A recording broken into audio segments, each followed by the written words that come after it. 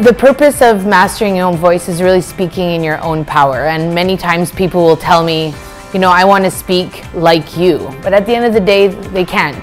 They need to speak with their own voice, say the things that best represent them. And that's what I help them achieve.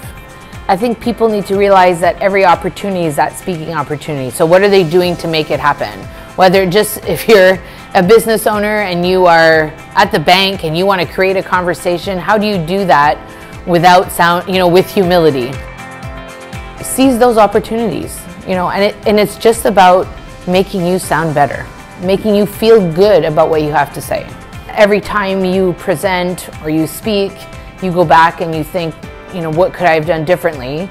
And you learn from that. So even doing a typical program that I do with teens, I ask them for their feedback. What did they like about what I did? What could I do differently? What did they like about me?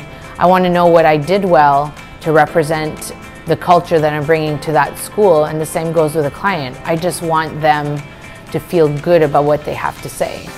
If somebody in the corporate world or a small business owner can do a presentation, or if one student has been touched by something I've done and they've said, I feel better about speaking in front of my peers, and that's what they needed, then I feel like my job is done.